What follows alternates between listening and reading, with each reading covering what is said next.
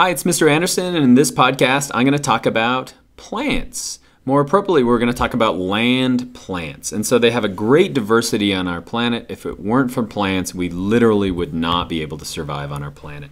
And so let's start with looking at their phylogeny. So here are all the eukaryotes on our planet. So basically, these are all things that have a nucleus, and they're going to have a organelles. And so if we break off of this is a pretty ancient lineage. In other words, plants have been separated for a long time.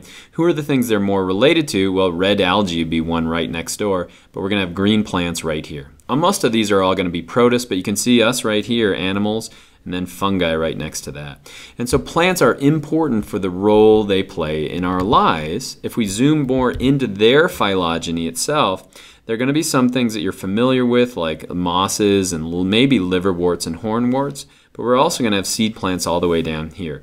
You don't have to learn all of these. These are simply the way that they're starting to be classified, but there are 4 groups that you should be familiar with that I've chosen, and those are going to be the bryophytes, so those are going to be like the mosses, the ferns, the gymnosperms, and then the angiosperms. And the reason I've chosen those 4 is that they're monophyletic. In other words, they share common ancestry with each other, so we know that they're related.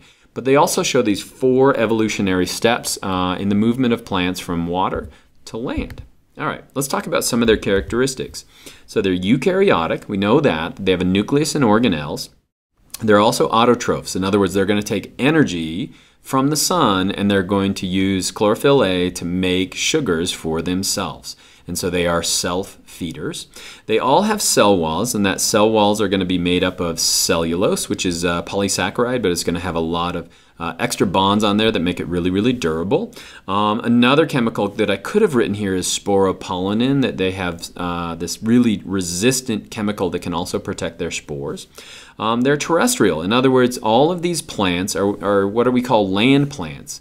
Sometimes we refer to those as embryophytes, but they all live on land. And so things like seaweed aren't going to be technically plants. And things like kelp are going to be protists, and so they're not plants as well. And so all these things on here live on land. The only exception to that would be like water lilies, which we think moved onto land and then moved back into the water.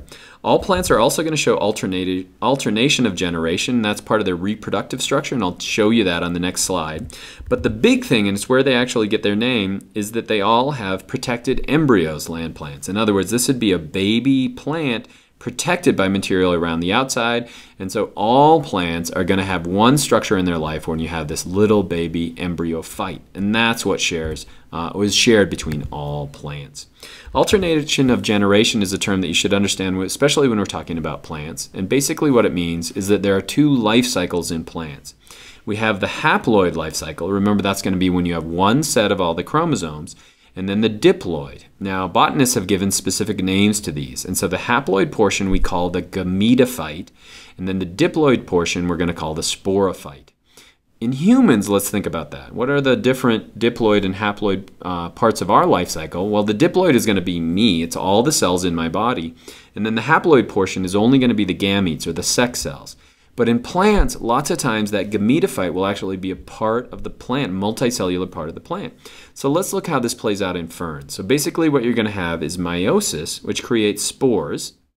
Since we've undergone meiosis, we've got some variability here, but we also now have reduced our chromosome number down to N, or haploid. So now we have mitotic growth of these, and that's going to create the gametophyte portion. And that's going to be this really small portion below what you might think of as the fern. We then are going to have mitosis, fertilization. That's going to create a sporophyte, and that sporophyte is going to be the diploid portion. And then we have that cycle over and over again. Things like mosses, most of what you see in a moss is going to be gametophyte, but as we move up towards things like a conifer tree, like a big tree, what you're mostly looking at, just like when you're looking at in humans, is going to be the sporophyte, or the diploid portion.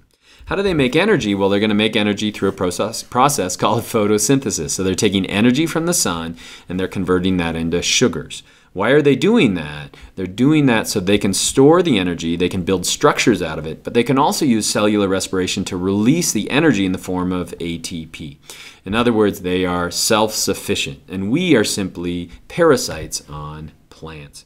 As I mentioned before, there are 4 big groups that you should understand when it comes to plants, and those are also going to show you the 4 major steps that plants went through to dominate our planet. And so basically we're going to start here deep in the ocean, because that's where plants started, as something similar to seaweed.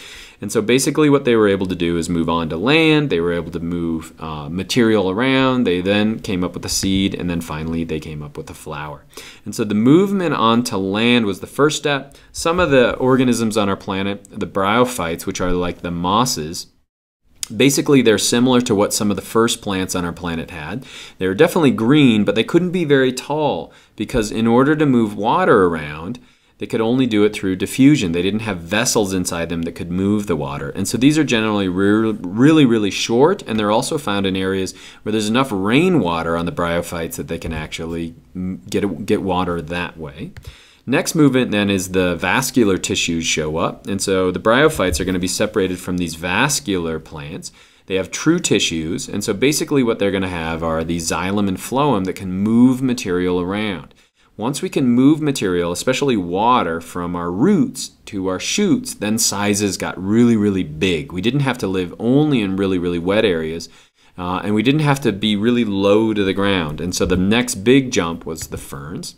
Next thing is the evolution of the seed. The seed allowed them to protect that embryophyte, and it can dry out totally, and then we can eventually start a new plant. Cycad's an example of a gymnosperm, but so are all these conifers over here. If we break down the word, it's naked seed. And so that's going to be this group. And then finally we have what are called the angiosperms, and that's the evolution of the flower. What's the function of a flower? The flower co-evolved with insects, and it gave them an ability to reproduce. So basically, what are these flowers doing? They're advertising to insects to come here. We've got some nectar, and then when you go there, you're going to pick up a little pollen and you're going to move it somewhere else. And this has allowed them to be incredibly successful. But even though you might not be able to see a flower, almost every plant on our planet that you can think of is going to be an angiosperm. So let's think about grass. Well, they're pollinated by the wind, and so the wind's going to move their pollen, and so they don't have to have a very fancy flower because they're not advertising for insects. But that again is the evolution of plants. Those 4 big groups again are the bryophytes, the ferns, the gymnosperms, example would be the conifer. Those were what were around when the dinosaurs were around. And then finally we have the angiosperms. And so those are plants. I love plants because I eat them, or I eat things that eat plants, and I hope that's helpful.